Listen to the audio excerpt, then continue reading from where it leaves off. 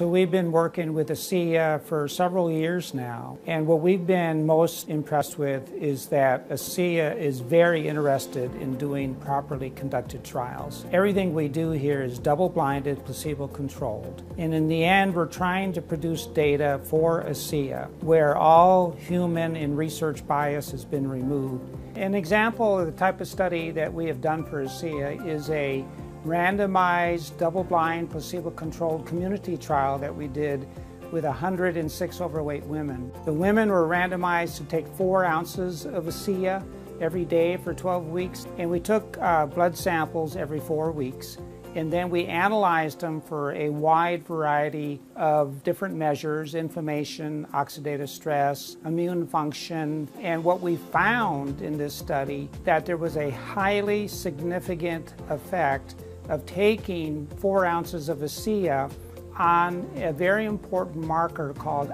oxidized LDL. Now, when heart disease begins to form in the body, oxidized LDL is a major contributor to the plaque that builds up with heart disease. So this is a risk factor.